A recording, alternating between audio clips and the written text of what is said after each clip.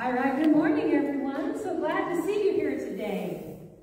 Good morning. Good morning. Oh, wow, I think they're all asleep. Let's try that one more time. Good morning, everyone. Good morning. Yeah, there you are. I could see you, but I couldn't hear you. It's time to be heard. Why don't you all stand with us? We're going to start with a reading about the Psalms. Psalm 96.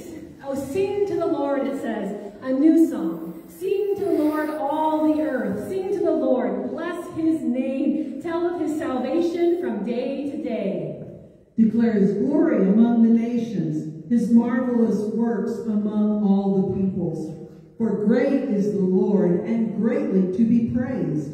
He is to be revered above all gods, for the gods of the peoples are idols. But the Lord made the heavens. Honor and majesty are before him. Strength and beauty are in his sanctuary. Ascribe to the Lord, O families of the peoples. Ascribe to the Lord glory and strength. Ascribe to the Lord the glory due his name. Bring an offering and come into his courts. Worship the Lord in holy splendor. Tremble before him, all the earth. Amen.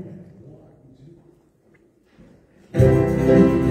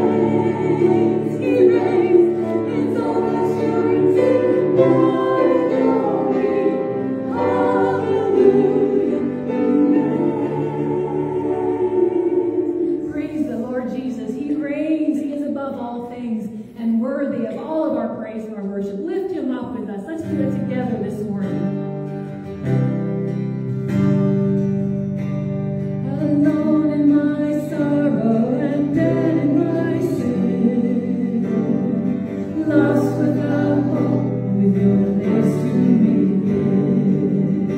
Your love made a way to let mercy come in. When death was arrested and my life began.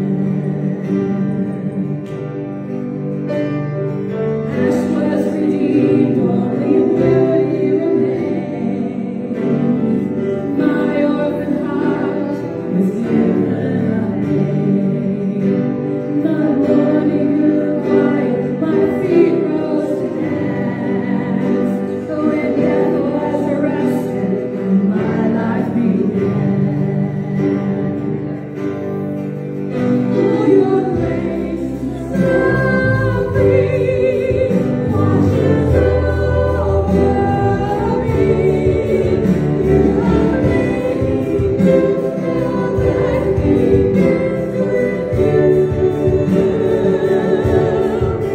It's your endless love pouring down on us. You have made us new, now life begins with you. Released from my chains, I'm a prisoner no more. My shame was a ransom and fully borne. He canceled my debt, holding his own. When death was arrested and my life began. Oh, your grace so free washes over me. You have made me new, now life begins with you. It's your endless love pouring down on us. You have made us new, now life begins with you.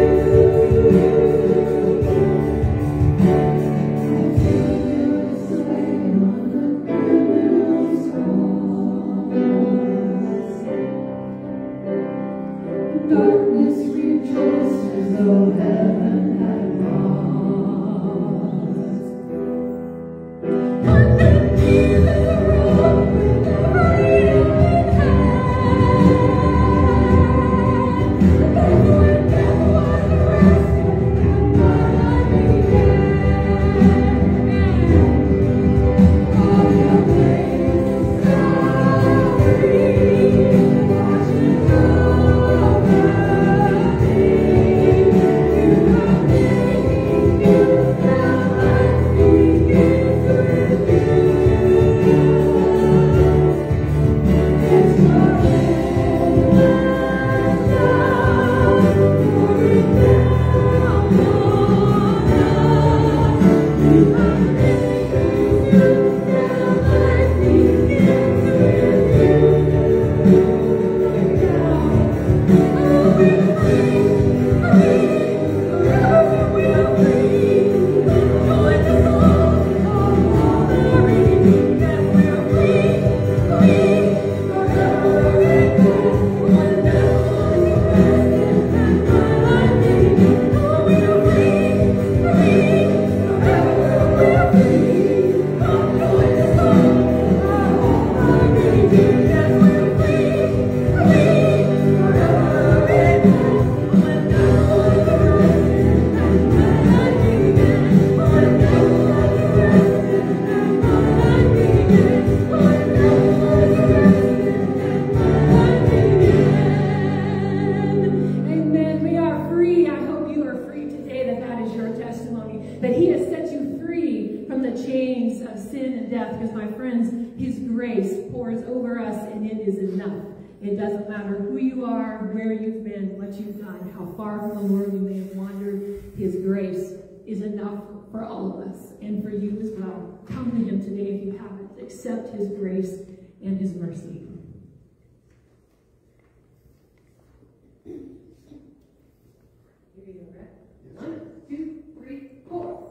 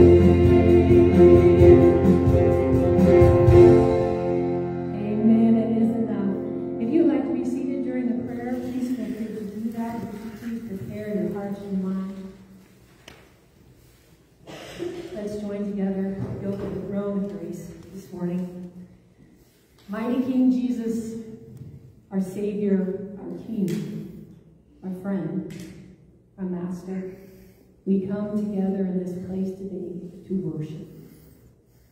Lord, worship is not just what we do here on Sunday mornings. Worship is just not what you do when you come to a church building. It's not songs, it's not music, it's not scriptures. Worship is how we are to live our lives. We are to live in worship of the one who created us and saved us and gave us life everlasting with him in eternity. We thank you and praise you for that. And we cannot help but share that, Lord. Give us boldness to look around us and see the hurt and the suffering and the brokenness that's all around us, Lord. We see it on a daily basis. Help us to see with your eyes, Lord. Help us not to walk by. Help us to rely on you to reach out in your name, Lord Jesus, because we want you to be the subject of our lives. Not just when we're here on Sundays, not when just we gather with other people from the church. Lord, we want you to be the subject of our lives always. Lord, we just pray in this time that you would fall on this place with your Holy Spirit in a new and mighty way. Fill this place, Father. Bring us closer together. Fill us with your love for one another, because that is what the scripture says is what distinguishes us from every other group in the world, is our love for one another. And they know that we are from you when we love.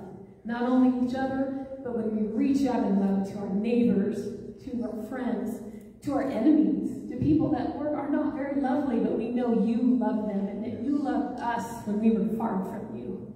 And you extended us grace, you extended us mercy, and we want to be the same, Lord. We want to reach out in your name and say, there's hope. Let me introduce you to Jesus. Lord, we just thank you for this time together. Bless every Christian, every child of yours that is worshiping this morning around the world, Lord, no matter what circumstances they may find themselves in. We pray that you would bless the worship that is going up to you this morning, that you would accept it and that it would be pleasing to you. And we pray all these things in the precious, precious name of Jesus. Amen. Amen.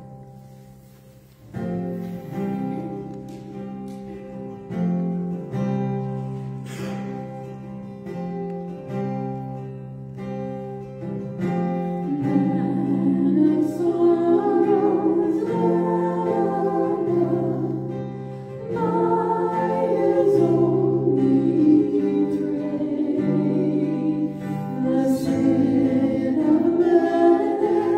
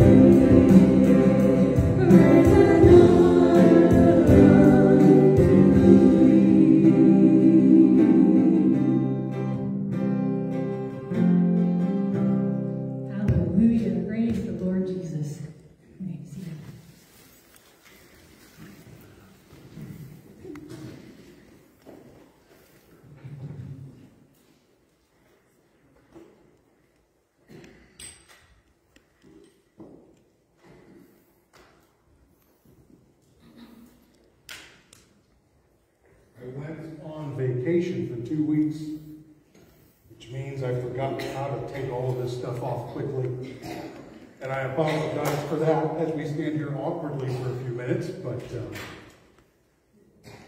before we get into the message today is in the life of the church, a day that can often be overlooked or just kind of looked at as one of those things you do. But it's really a big day in the life of, in our case here today, one particular young man. It's a very special day. In fact, for this young man, it's a day he's been looking forward to for quite some time. But now that school is back in session, we have the privilege and the honor to go about a promotion today. A promotion today. From children's church to youth ministry. It doesn't that even it just sounds big, doesn't it? Right? You say that from children's church. Isn't that sounds all soft and sweet? Children's church to youth ministry. Yes, that sounds like pizza. That sounds like 2 a.m. Coca-Cola. That sounds like 24 hours of being awake while the adults are crying in the corner. Amen, amen. Right? I want to invite Marshall Smith to come up here today with me. Just up here in the middle, buddy. It's all right. We want to celebrate you today. And because you are growing up into an awesome young man, and we are excited to see all the cool stuff God's going to do with you.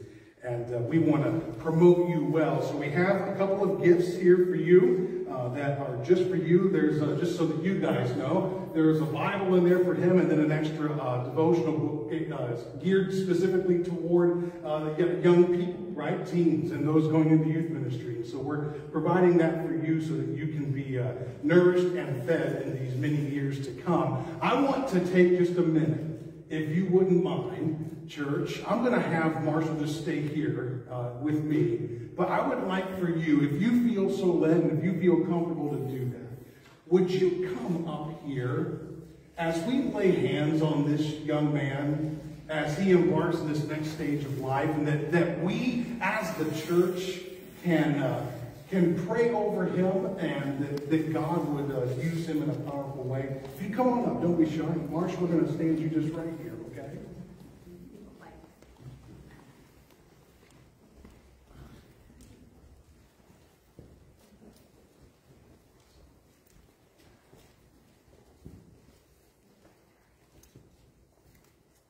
Thank you, church, for being the church.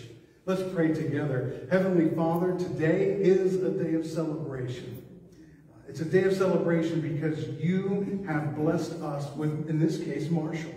Thank you for bringing him into our lives. Thank you for bringing him into the life of your church. Lord, thank you for this time and this season that you have ordered and directed just for him. And God, we pray that as he makes this big transition, not just from children's church to youth ministry, Lord, but now he has made a transition from elementary school to middle school. He's in 6th grade now, and Lord, things begin to change in life and circumstances and the people that are around him. And so, Lord, we pray for him today. We pray protection over his life, that as he goes to school, that he would be safe from anyone that would do him any harm whatsoever, that in his coming and going, in all of his activities with school or church or even just at home, that you would watch over him and keep him safe in a way that would allow him to grow up into the man that you have created and intended him to be. God, we pray that you would give him wisdom beyond his years, that you would give him peace in the midst of difficult circumstances. We pray, Lord, that you would bring about in him a light of Christ that is so bright that others are drawn to you through him. And Lord, above all of these things, we pray that you would use him in a powerful way for your name's sake, for your kingdom purposes. And Lord, we just lift him up to you today, thanking you for him and excited with him about what's in store for for his life in youth ministry. God, we pray for Brendan and Jason too, that as they minister to this young man, that they would have the words to speak at just the right time, that their example would not just be felt in a few years of youth ministry, Lord, but in the decades to come, that Marshall would look back fondly on these two individuals who loved him and supported him and encouraged him in his journey with Jesus. Lord, we just lift up our church to you today, that we would come alongside Marshall, that we would love him, that we would encourage him, that we would equip him to be the man God created him to be. Lord, thank you for this young man, and thank you for this opportunity to celebrate today. And all God's people said together, amen. Amen. Thank you, church. Thank you, church. Yes, it's okay to clap. It is okay to clap.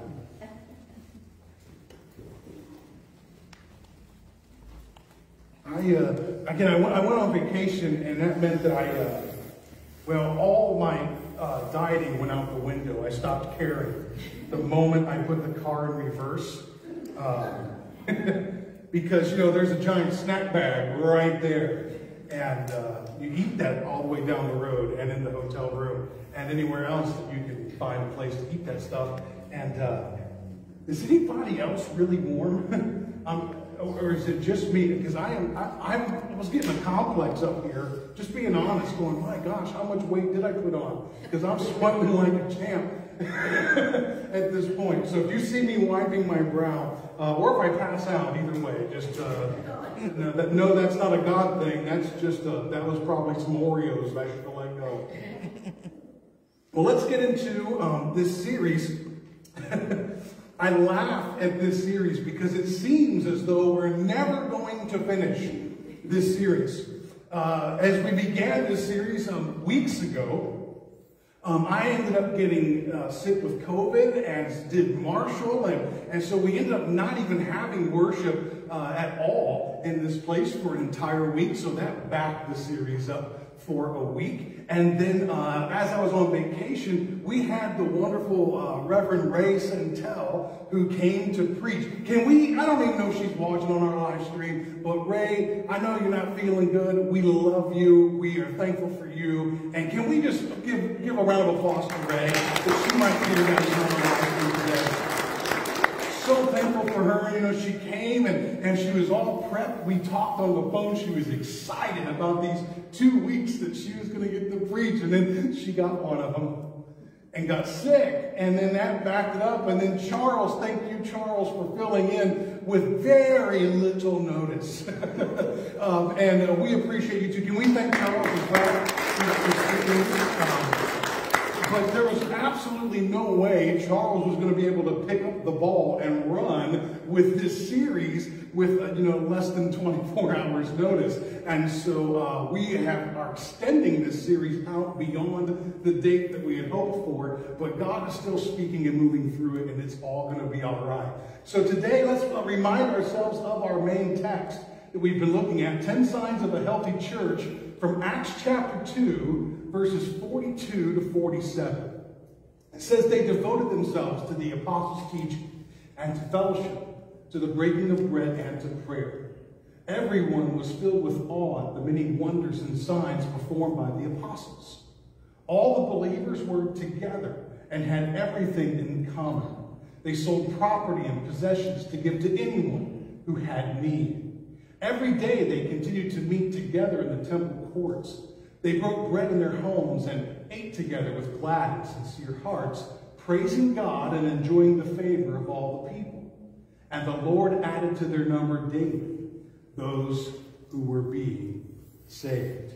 Now, if you've missed any of these messages at all for the other previous signs, today we're on sign 8, so there are 7 other signs that we have addressed so far in this text. You can find them on our social media feed. You can also find them on our YouTube page. Just search for Fellowship Community Church Lincoln when you search for our page there on YouTube. And if you click subscribe, you'll always know when we've posted new material there for you. And you can check those out. Today we're going to look at sign number 8 because we want to talk about this part of the text that says, enjoying the favor of all the people.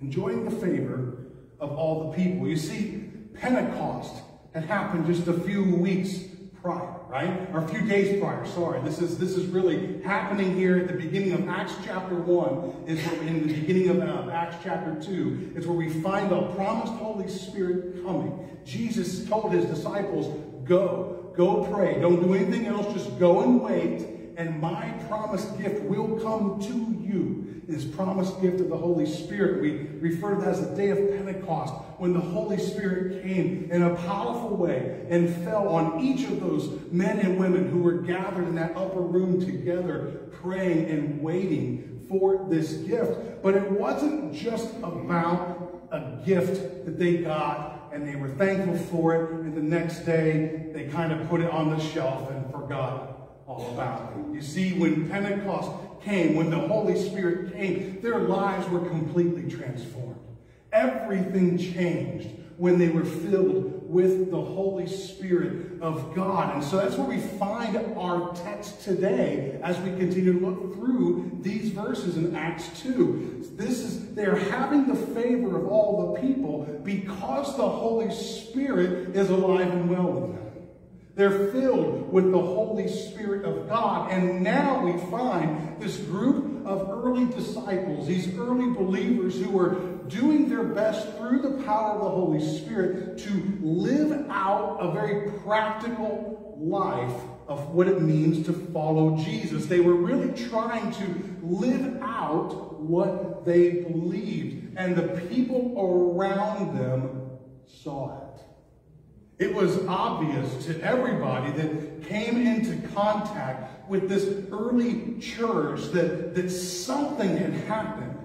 Something had transformed them. There was something that was driving them. Their behaviors, their speech, their thought process, all of it was different than everybody else. Why?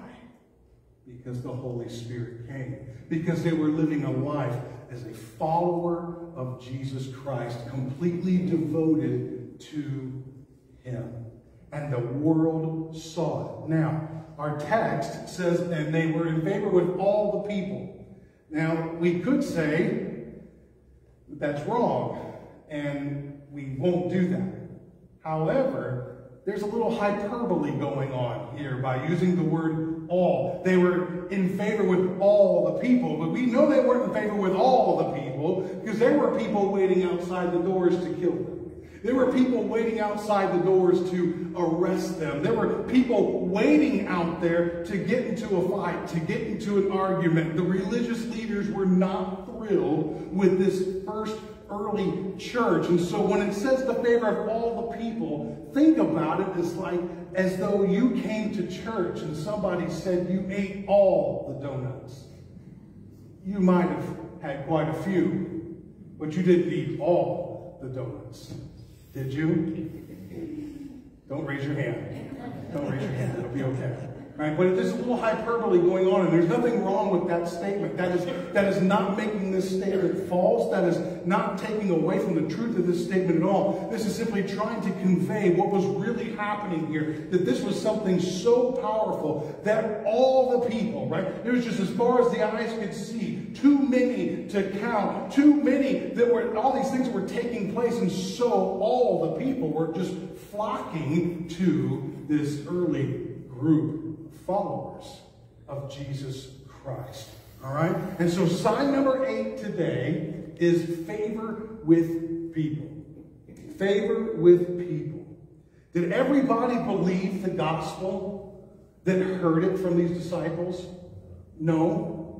They didn't. Some still disbelieved. Some still had doubts. Some were still in argument mode about all that they had heard and what the disciples were claiming that has transpired. So not everybody came to a saving faith in Christ because of the disciples. However, there was no doubt in anybody's mind that something genuine had taken place in their lives. They had been transformed in some way, shape, or form. Even if they couldn't explain it, something was different about them. And that is what brought about the favor with the people. So church, we have to ask ourselves as we think about what it means to be a healthy church, can the same be said for us? And remember, this is a building, we are the church. So as we talk about what it means to be a healthy church, we're talking about each other. Right? We're talking about all of those who claim Christ as Lord and Savior. So are we a healthy church? Do we have favor with the people because they can see and notice a radical difference in our lives, whether they believe in the Jesus part of it or not? Is there some type of transformation that has been in our lives that we are finding favor with people like they did in the early church? Can the same be said for us today?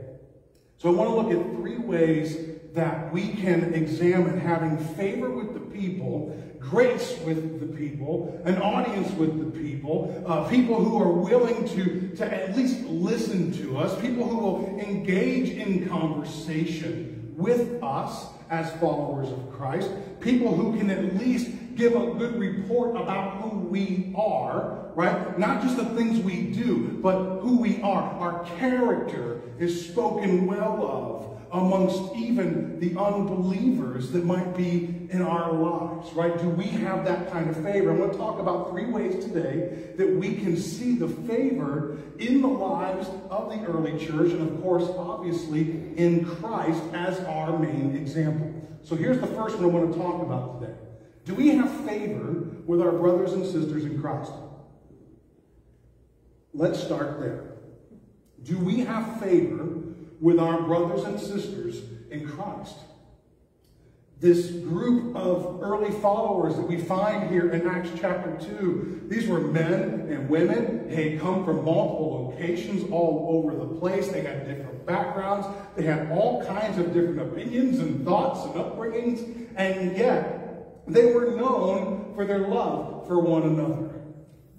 They absolutely loved one another. There was no doubt, even the people that wanted to kill them knew that they loved one another. Right? In fact, Jesus told us this in John chapter 13. Nicole so beautifully prayed about this today. Jesus says, "A new command I give you, love one another. As I have loved you, so you must love one another. By this," can we just pause right there for a minute? By this, Jesus says. It's not about the car you drive. It's not about the job that you have. It's not about the clothes that you wear. It's not about the church that you go to. It's not about how big or how small the church that you go to is. It's not about the style of music that your church plays on Sunday morning that makes you better or less than the other group. Jesus says it's about our love for one another. By this, everyone will know that you are my disciples, if you love one another. You see, this early church, they had favor with each other. They were giving each other grace upon grace upon grace. They were walking alongside each other as they were all being transformed together. And there were some that were a little slower in the class, amen? Right? Than the rest of them. And you know what? It was all good.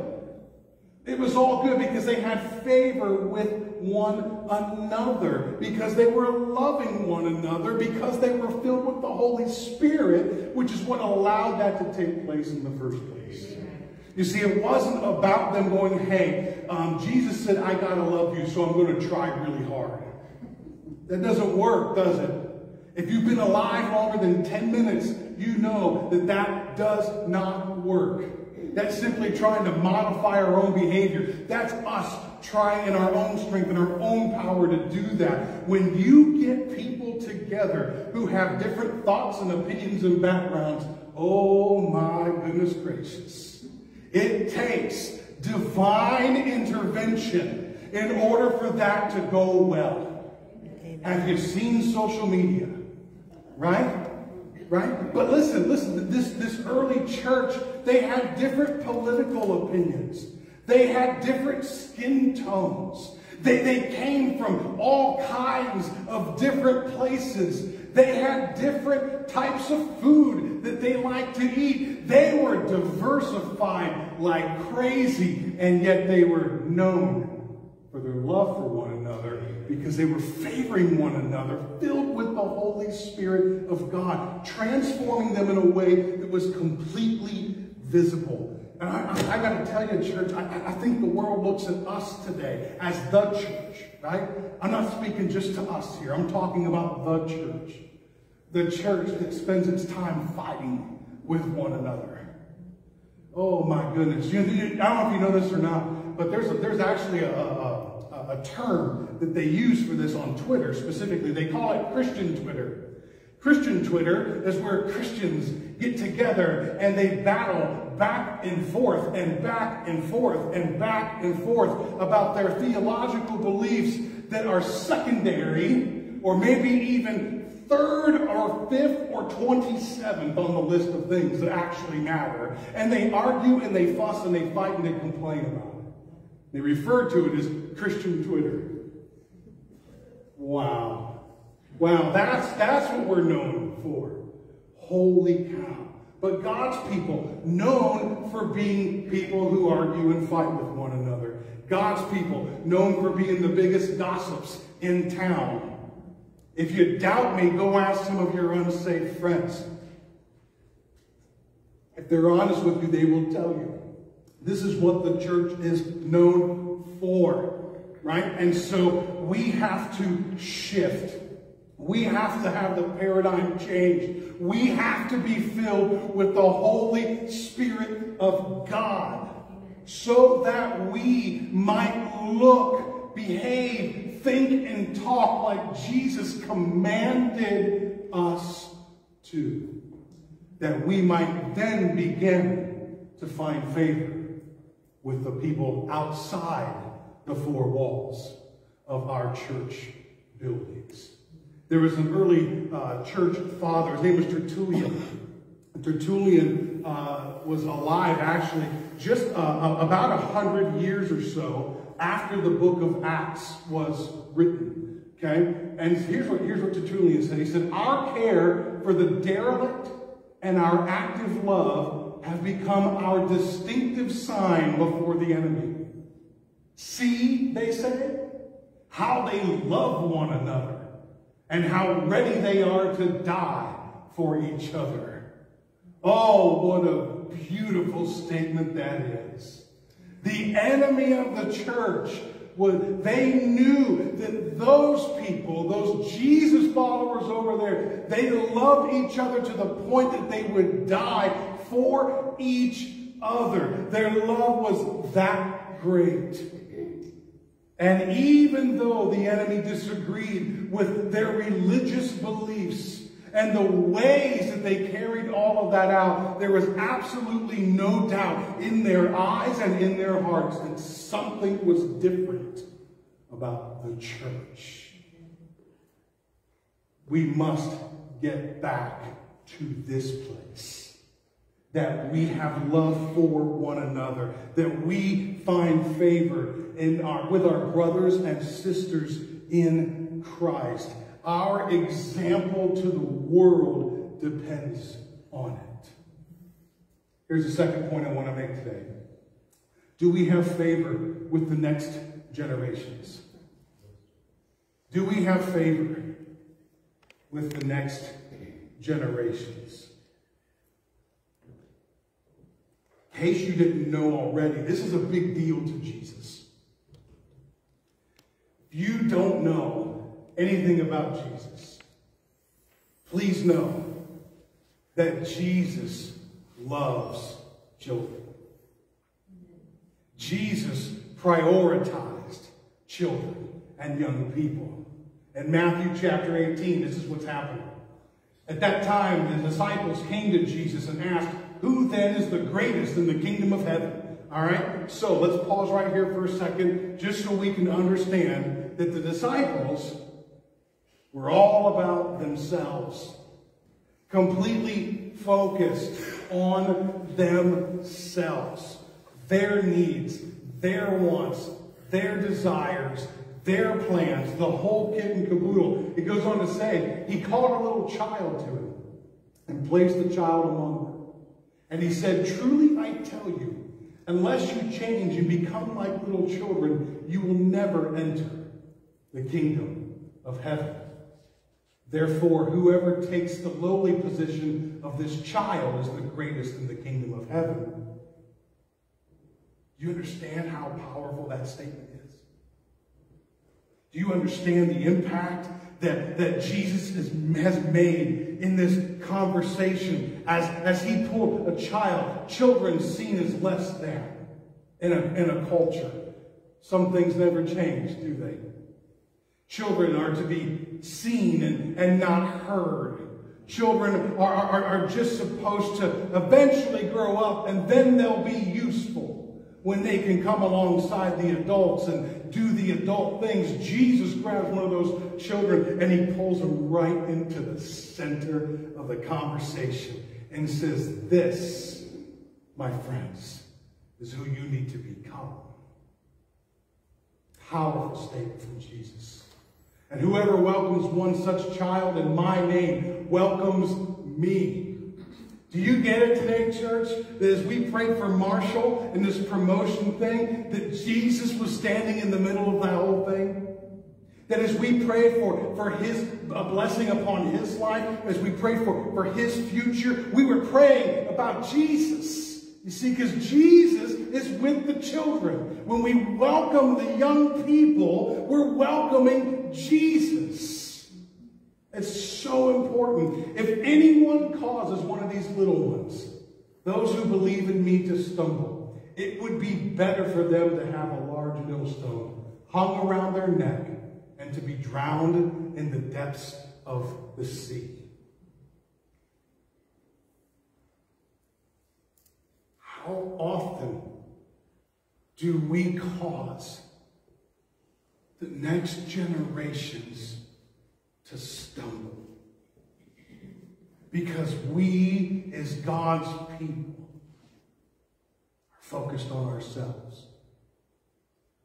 Because we, as God's people, have not yet surrendered all of us, our entire life, heart, mind, body, soul, the whole thing to Christ, so that we might be filled with his Holy Spirit, to have ears that hear like him, that have eyes to see like him, that take hands and feet and put them into practice like Jesus would. How many times do we cause young people to stumble in the life of the church? I hope you hear my passion as I speak about this today, because I'm going to be honest with you today. I've been on the receiving end of the church as a young person. As a child of Marshall's age and even a little bit older, I was told by a Sunday school teacher that I would never amount to anything. They had special board meetings at my church because of the clothes that I wore on Sunday morning.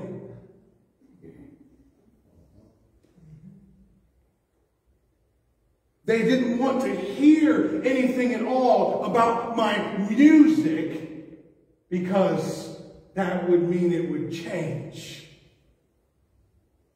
And for years, I ran away from the Lord, and as far from church people as I could go.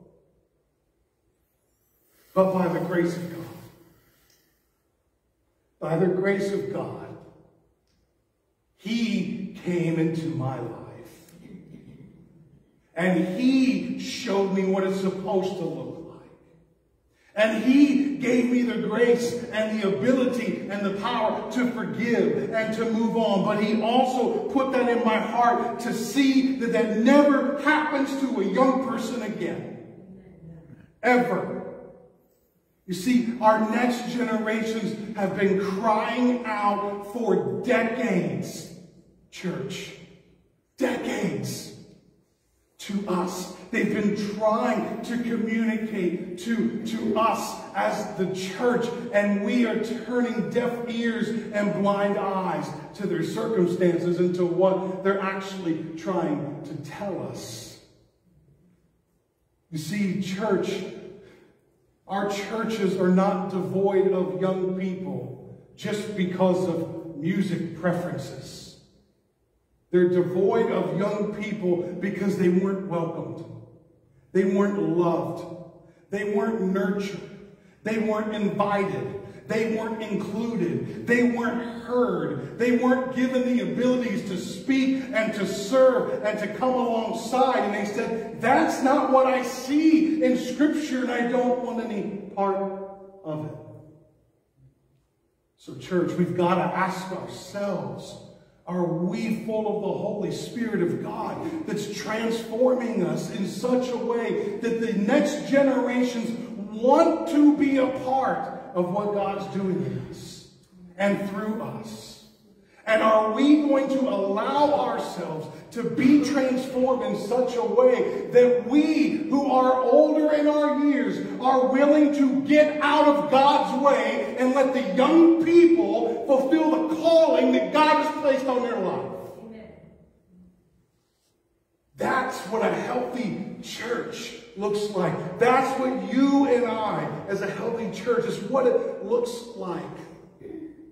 Our younger generations have grown very weary of seeing mom and dad or grandma and grandpa go to church on Sunday mornings and live like hell Monday through Saturday.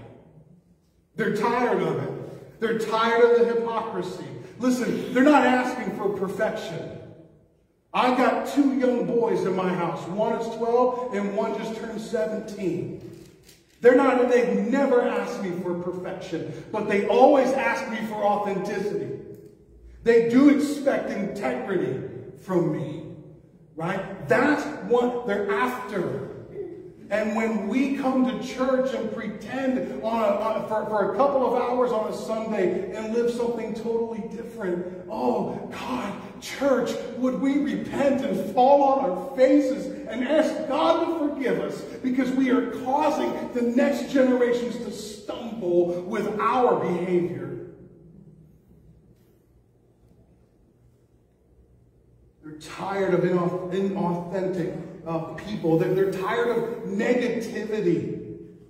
Oh my gosh, do you understand that these younger generations do not see the world falling apart like you do? In fact, they have hope for the future because they know they get to be a part of it. These younger generations want to change the world. Right. They want to change the world. So we have got to stop telling them that the world is crap. We're discouraging our young people on a daily basis with our negativity. Young people do not need to be nor want to be talked down to. Can I tell you this? Our young people are ready to have some truly deep spiritual content in their life. My oldest son is a senior in high school. And homeboy is getting ready to take, was it pre-calculus? If he can take pre-calculus, he can handle a Bible study with some actual content. He can handle some challenging conversations because they're already having them in their hallways of their schools. So just maybe we need to teach our young people how to invite Jesus into those conversations. The difference that Jesus makes in those conversations. We spent so long in the life of the church trying to tell everybody this is what you're supposed to believe. And we made it like a checkbox. If you believe this and this and this, then you fit in our box and you're welcome to be here. But we never told anybody the difference it made. We never told anybody how to take it and actually make it applicable to their everyday life. And our young people are crying out for that today. Will we come alongside them and do so. I promise you this, church. If we are willing to do the hard work, if we are willing to be filled with the Holy Spirit of God, to surrender to what He wants to do, I promise you there are young people all over the world that you will begin to find favor with, because you will be different than everybody else. And it will be attractive, and it will draw people unto you. Not because you are great, but because Jesus is great through you. They're ready. The next generations are ready. And they're tired of not being on mission. That's the last thing I'll say about that. They're tired of not being on mission. They don't want to come to church with mom and dad or grandma and grandpa and hear people talk about the things that we're supposed to be doing. They want to go do it. They want to go do it. They want to be the ones working the booth at the car show with Lincoln Northeast when we set up out there. They want to be putting together popcorn bags for an event going on. They want to serve the community. They want to be involved in all the aspects of our ministry that we're talking about. They want that. And if it's not there, they won't be a part of it. The young generations want to be on mission. They've read Scripture. They've read it enough to know what Jesus is like and what He's calling His church to be. And even though they don't have it all figured out, they're willing to give it a try. Are we going to be willing to find favor with the next generations? Here's the last thing I'll say. It's the last point I make. Favor with the world around us. Do we have favor with the world around us? In Matthew 19, starting in verse 10, while Jesus was having dinner at Matthew's house. Now, Matthew was a tax collector that ended up getting called to be a disciple of Jesus. Don't misunderstand. We don't like that particular revenue agency that exists in our culture today. I'm saying it carefully in case they're listening to the live stream. Right? We don't like that agency at all. April 15th is like doomsday, right? Nobody likes that day. They really didn't like the tax collectors in this day and in this culture, because these tax collectors were selling out their own people, manipulating their own people, taking 2, 3, 4, 5 times more than was necessary from their own people. You want to talk about being despised. Be a tax collector. In the first century, that's Matthew. Many tax collectors and sinners came and ate with him and his disciples. When the Pharisees saw this, that's the religious leaders, by the way, they asked his disciples, "Why does your teacher eat with tax collectors and sinners?" They said that with a nasty, curled up face. You know what I'm talking about, right? You've made it a time or two? Like that somebody got a hold of some bad onions. That face. But Jesus heard it. He said, it's not the healthy who need a doctor, but the sick. And all God's people said, duh. But go and learn what this means. I desire mercy, not sacrifice. For I have not come to call the righteous, but sinners. That was our Jesus. Our Jesus had the reputation amongst the religious elite for being hanging out with the wrong crowd. They called him a drunkard and a glutton. That's what they called Jesus.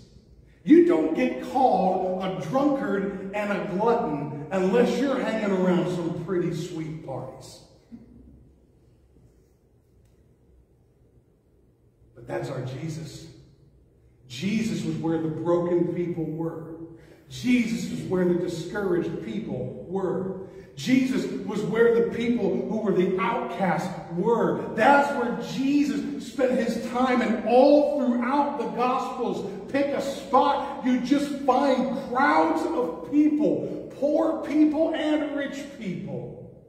Healthy people, sick people, everybody in the world was drawn to Jesus. Now, they may have been drawn for a variety of reasons. That's not the point. The point is they were drawn to Jesus.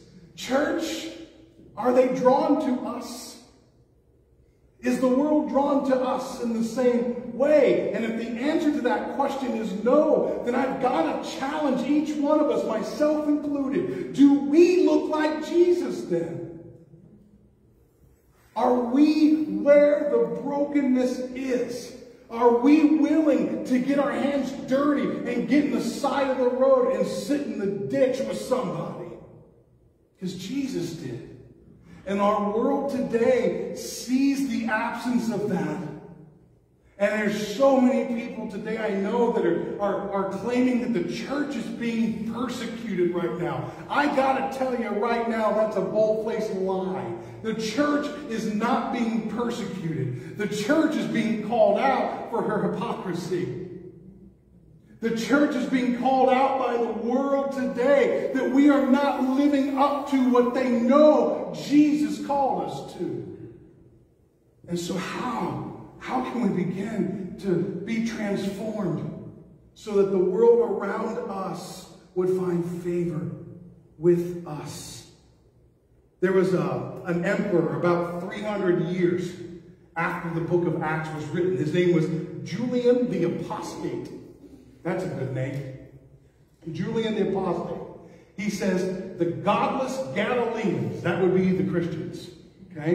And he calls them godless because they weren't worshiping all the gods that everybody else was. They just had Jesus, and Jesus was the subject, right? They had thousands upon thousands of gods, so they called them the godless Galileans. They feed not only their poor, but ours also.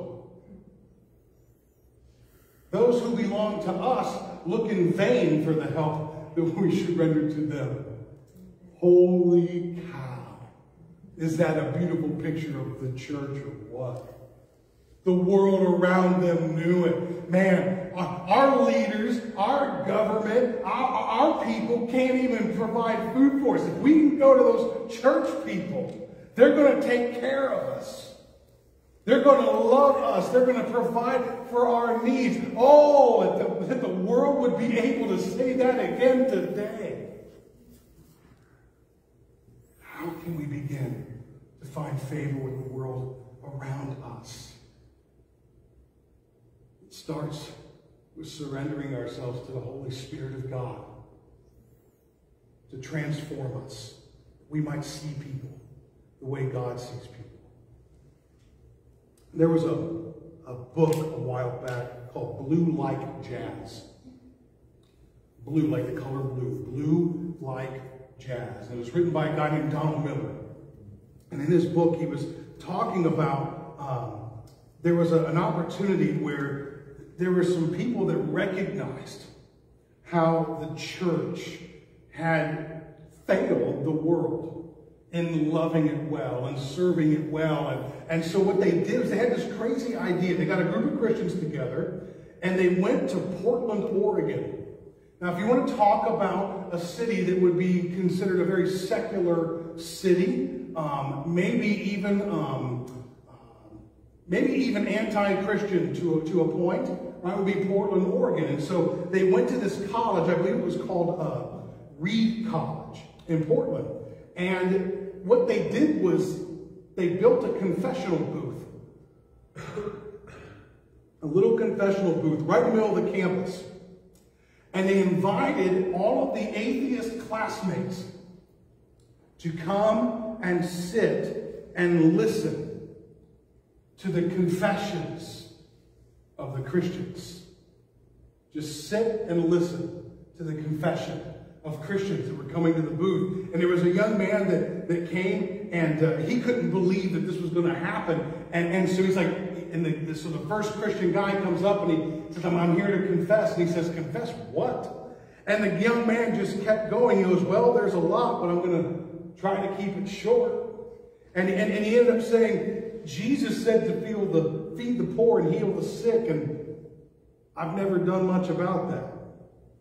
Jesus said to love those who persecute me, and I tend to lash out, especially if I feel threatened. And Jesus said not to mix spirituality with politics, and I grew up doing that, and it got in the way of the message of Christ. And then he went on and he talked about the Crusades, and he talked about slavery. He talked about treatment of the Native Americans. And the guy said, finally, an atheist friend said with tears in his eyes, he said, "It's all right, man.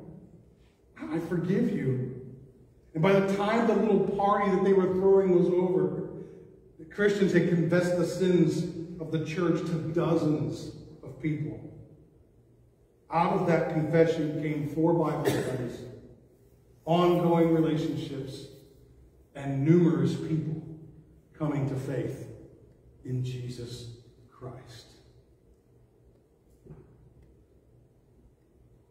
I don't mean to sound negative today. I don't mean to be a doomsdayer today at all. But the world is not looking fondly upon the church.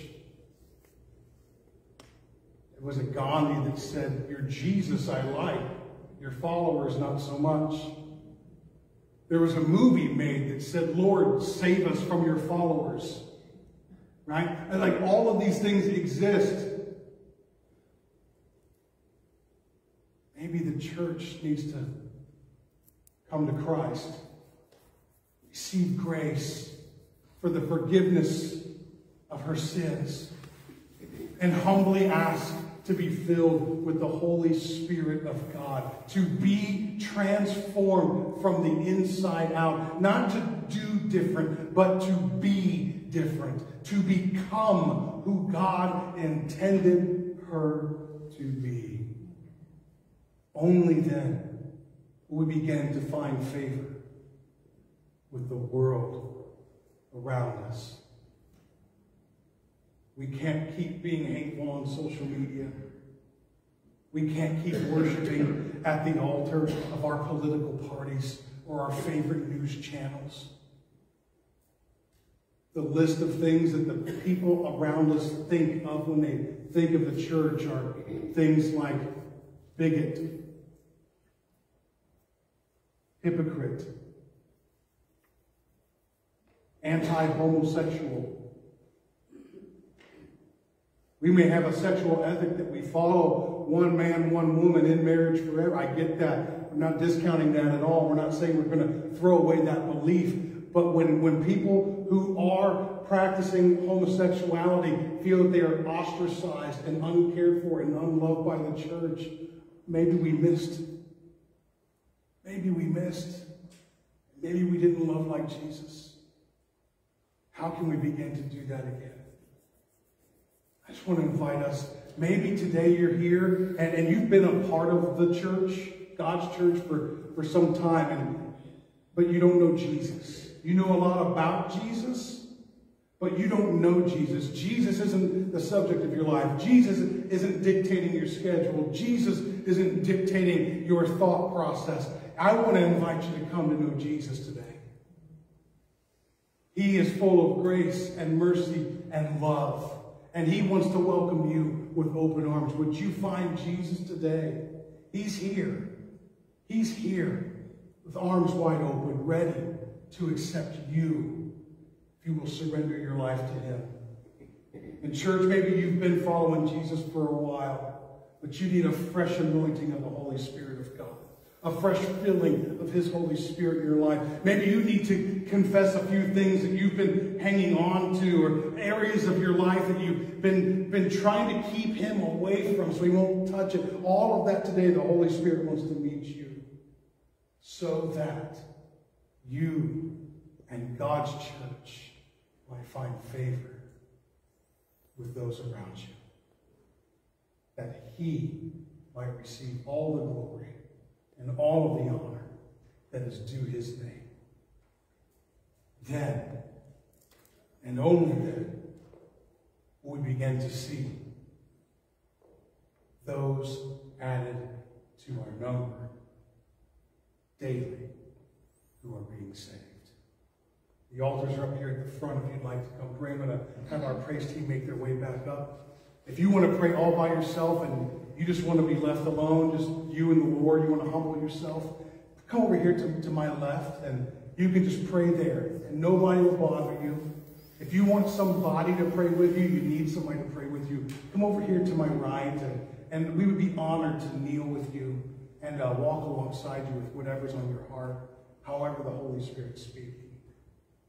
But will you surrender your life to Jesus today? Will you be filled with the Holy Spirit of God today so that you may become the healthy church He created you to be? Pray with me. Our Lord and our God, we look at in amazement at what you did in Acts chapter 2. Lord, you're the same. You're the same God today as you were then, because you were the same yesterday, today, and forever. And your gift of the Holy Spirit is still promised to us too.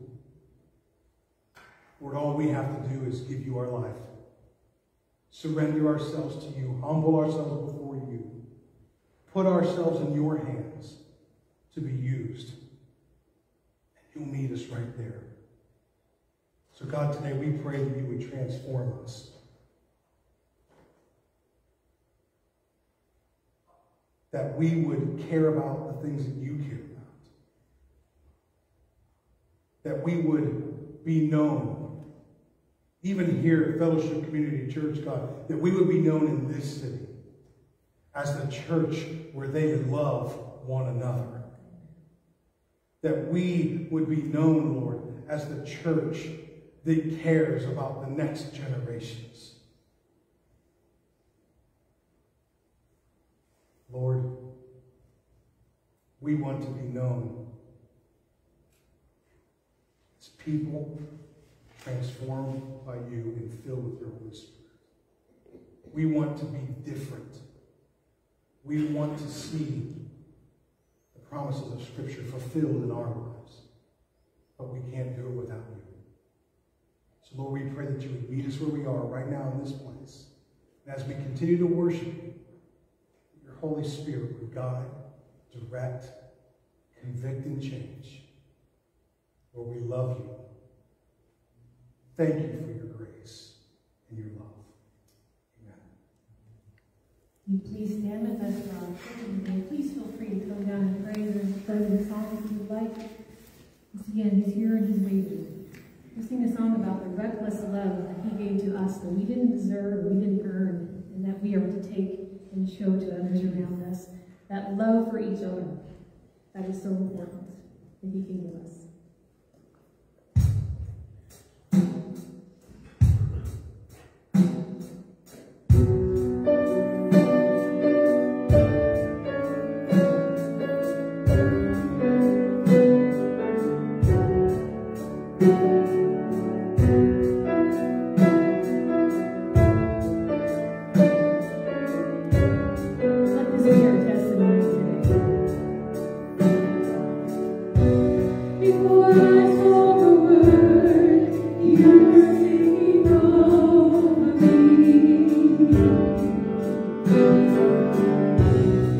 You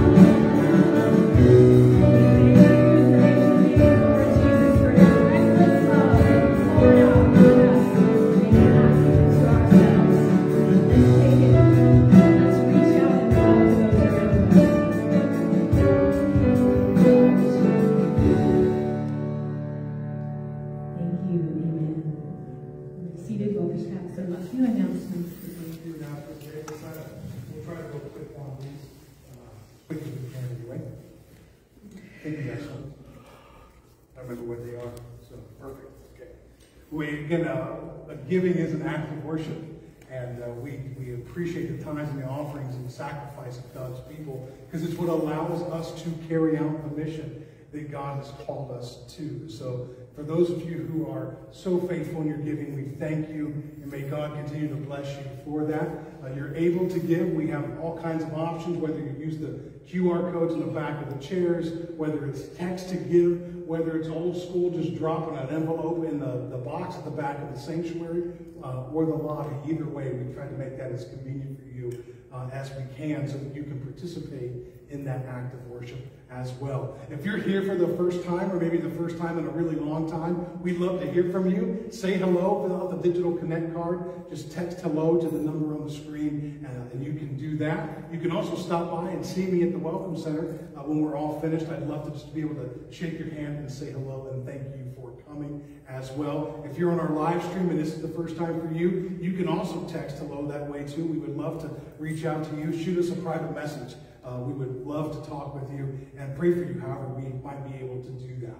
Also, we have a special pool party tonight from 5 until 8 o'clock for youth ministry. So youth ministry will not be happening here at the building. It's going to happen around the pool. Does that sound like a good time or what? Hey, Marsh, you picked the perfect time to join the youth group. You are brilliant, my man. I love it. I love it. From 5 to 8. Now, this is actually going to be taking place at the home of Jerry and Pam Owen. They have opened up their pool for our youth tonight. If you have no idea where that is or who those people are, stop and see me at the Welcome Center, or Jason and Brenda are right over here. Would you guys raise your hands just real quick, because you love attention? Perfect. Brenda, you got to go a little higher than that, because I'm the only one that saw that.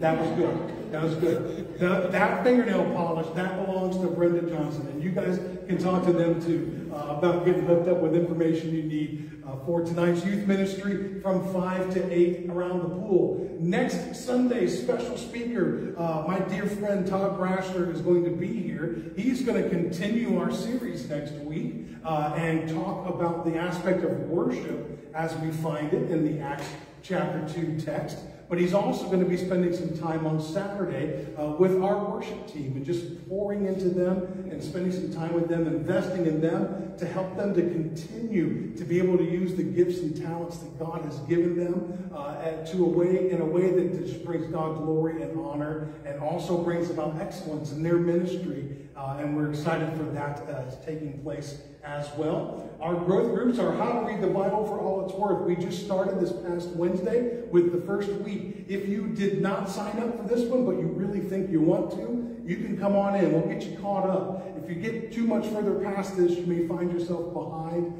and find yourself frustrated. But if you're free on Wednesday evenings for the next few weeks, 7 o'clock, we would love to have you being a part of this particular growth group. And then what else is next? We got God Space, which if you've ever wondered how in the world do I have spiritual conversations with people in my life without sounding like a buffoon and all awkward, then this is the growth group for you. We want to give you some tools and some practical ways that you can go about having those kinds of conversations with people in your life. That growth group will be starting on Sunday evenings on September the 11th. And then Jennifer and I are starting our first community group here, a home-based small group. We still have room for just a couple more people if you would like to participate. This will be starting on September 12th and will be on Monday evenings from 6 until 8. This is going to be us living out Acts chapter 2, 42 to 47. We're going to be praying together. We're going to be studying together. We're going to be eating food together. We're going to be laughing together. We're going to be serving the community together. So if you want to be a part of that, we would love to have you. A couple of quick caveats. One, just know, I got a dog. You kind of got to be okay with that. We'll lock her up the best we can, but she's still a dog. Also, you need to be able to do steps, because our home is on the 2nd level. It's 17 steps to get into our place, just FYI. If steps are not your friend, we'll catch you with another community group down the road, but that's important as well. So stop by and see me out at the Welcome Center if you'd like to sign up for any of that, or if you have any questions at all, or if we can just talk and say hello, that would be awesome too. So church, would you stand to your feet, because you have been the recipient of the reckless love of God. You have heard about his grace and his mercy, and he wants for you to have favor with the people in your life. So will you take the good news and spread it to somebody this week? Go in the name of Jesus and in the power of his Holy Spirit. You are loved and dismissed.